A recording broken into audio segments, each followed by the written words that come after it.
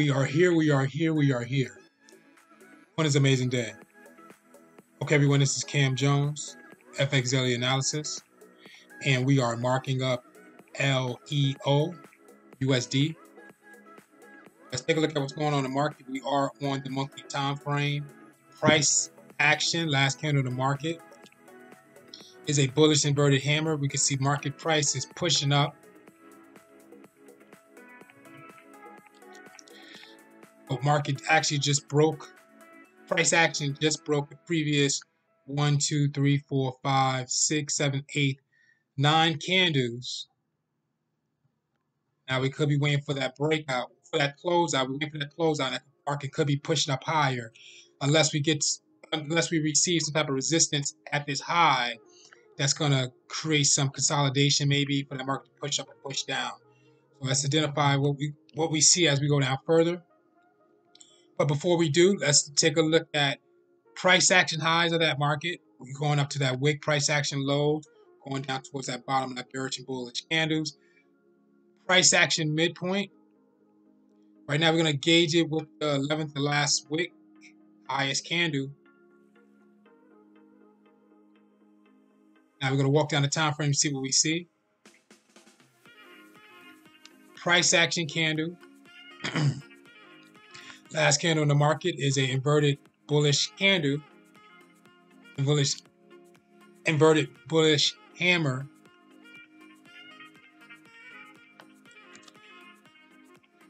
So we can clearly see market broke. So we gotta find where the market is coming from. So we're looking for a pattern. So there's a pattern right here that's in front of us. So let's draw it out, and then we're gonna see how many pushes did we receive to that top, and there's maybe another one here.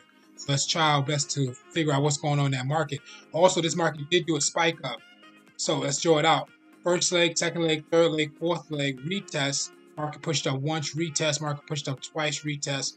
Market pushed up a third time, retest. Market pushed up 4. That's overall 4 pushes to that top of that high of a trend. That's exhaustion. So market price should be running into some areas of consolidation.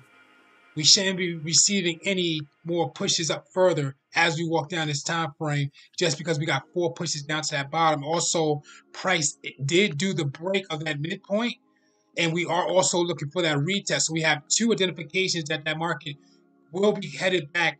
Maybe if they don't head back all the way to that midpoint, it can head to second level highs. So basically you gauging the price action highs in the midpoint and right at that middle of that midpoint. So it could be a little lower, but I would tag as the second last candle. So market is breaking inside the market. So let's draw it out again. Market price with the second last candle has broke the midpoint.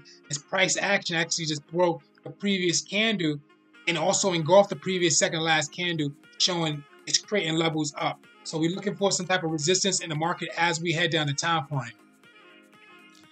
Head down to the daily time frame. Let's see what we see. Price action candle, bullish inverted hammer. Price action candle did not close. It's still active. Price action candle is above the previous candle. Okay, showing that market still have a chance to push up further. But price action is not above the second to last candle wick. So market is ranging in this market. And if you look at the price, if you think about price action, this being the highs and lows, you put a line right here. That's the mid. So price action at a midpoint. So it's some type of retest, and we should identify a retest as we walk down further. But what the market may be doing is ranging to create that wedge pattern in here before it breaks up to the upside or down. So price action can be going in an area of consolidation. We can identify as we go down further. You may want to draw also a second price action SR line near that high.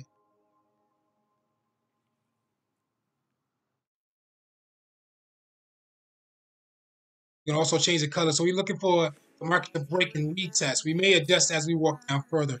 Headed down to the 4-hour time frame. Okay, looks good. Now we can clearly see. Now when I added that SR line at the second level highs, we can see that the market broke. Now it's coming back to retest. market did reach that high of that highest high of the SR line we created, came back down for a retest, pushed back up about 2 or 3 times in this area, and then we got a retest candle and the market dropped down. Third to last candle is a engulfing pattern, which engulfed the fourth to last candle, which pushing that market down, but we don't know how far that market's going to go down.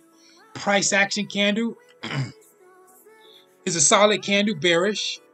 Okay, got a little wick to the has a little wick to the bottom. Could be a hammer,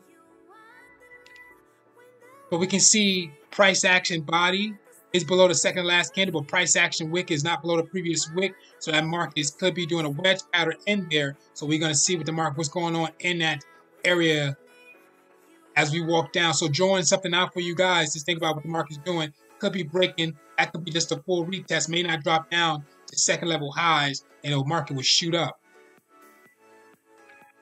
So market's hanging out an area of support on that SR line. As we can clearly see, price action spiked once, spiked twice, spiked 3 times. So it's hanging out that low. Market's getting smaller, so we're going to see if we identify a doji eventually coming up. So we can clearly see markets on that second level highs. Above it, think about this being an SR line, a zone, and markets respecting this area may turn back up, may push down, or may continue to go sideways. Headed down to the 1 hour. Still see that, so market is getting real tight in this area. Just 1, 2, 3, 4, 4 to 5, 3 to 4 last candles in the market is just working its way sideways. All dojis in that market. We're looking for an engulfing pattern to engulf the price action candle that can push that market up. Market is still in that wedge pattern on the 45-minute price action, like a hammer, bearish hammer, small candle. So we got some structure forming on the 30 minutes, so let's draw it out. So if this market's going to push up, we can clearly see this market may do this first leg, second leg, third leg, fourth leg retest, and the market can push up from here. But market has to break this area for the full breakout, for another retest. May do it, and the market push up. But we may not identify on that breaking retest on this time frame. It's always happen.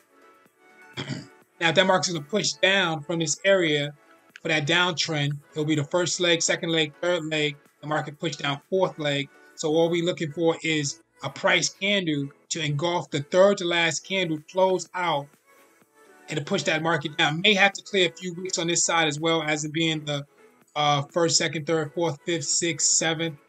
Seventh to last candle, sixth, fifth to last candle, close out below those to push that market down. So we may be looking for a break and retest when this market come to a certain area, if that market is going to work its way for a downtrend. But we can clearly see markets consolidating on that 30-minute time frame. 30 minutes, 15 minutes reading the same. Market spiked that low a few times. Still hanging out that area of support. More like a midpoint as we walk down. Price action, highs, price action lows in that middle. So we're waiting for that engulfing pattern to identify itself so we can see that market direction. 5-minute time frame. All dojis, 1, 2, 3, 4, 5, 6, 7, 8. A little few hammers in there, but mainly all dojis in that market. Indecisive. Got to wait for an engulfing pattern. It's going to push that up. Anything that's going to close out on this structure on the 5-minute has to close out above the 1, 2, 3, fourth to last candle doji, especially that long wick up to that high of that resistance, as we can see here. 5-minute, 3-minute, all identifying the same thing. Market's just in that area of consolidation, as we can see, with one spike up, came back down. Okay, guys, very important information. Please study breakout retest strategy. Also, please study Forex pattern cheat sheet. Click on images for both. Okay, guys, this is Cam Jones, FX Daily Analysis. Thank you for watching, and thank you for your attention. LEO USD.